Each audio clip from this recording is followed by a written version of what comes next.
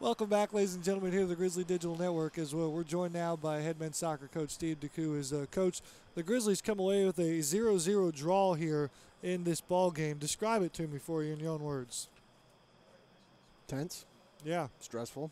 All because and it was basically when the card happened. You can't fault Morty. I mean, they were two tactical fouls. The second one, the ref, the game was getting a little out of hand. He was trying to get it back with cards.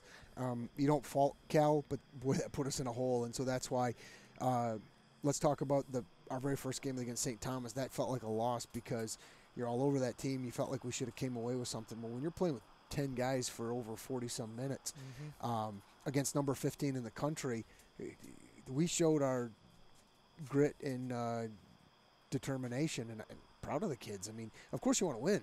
Never going to say we don't want to win. I mean, like you said off air, we had chances, we had opportunities. We didn't put them away. If we'd have done that earlier, we would have hung on to a 1-0 win, and that would have been, gravy. But for what we overcame tonight, hey, hats off to the boys. So proud of them. Yeah, let's take a look at a lot of those opportunities that just missed for George Winnett and Bryan for that matter too as well. First half a through ball, and Lewis Sharp comes away with 8 saves on the day for the Grizzlies to really solidify the shutout for the defense. Yeah, one of the things that Bryan has done very well this year is finishing, and I thought for some reason they just weren't as good. I mean, we'll take the credit that we shut them down, but on the flip side, we had opportunities, and like the one you just showed there with Sammy. He's been tucking those away in training the whole time. So both goalkeepers did very well, and the attackers just came up a touch short today. A couple of Grizzlies got their first start of the season in Herb Sevilla and Eden Radvani. Talk about their efforts. And then there, the last 43 minutes, you said it, we're down a man after the double yellow.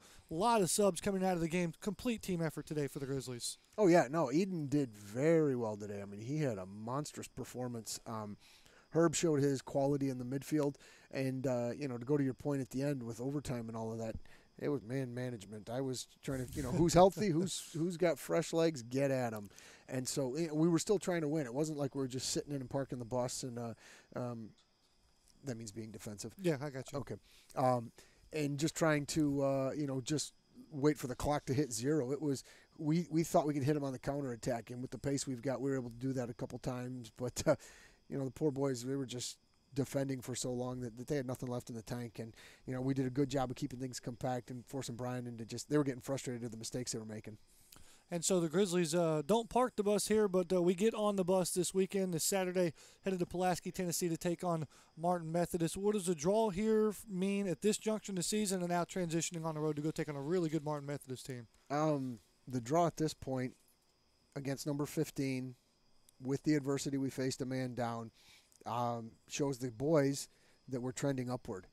After the Nebraska trip, the second half of West Virginia Tech, we played well. Today, you got a result against a ranked team. That's going to send a message nationally that gives us the confidence.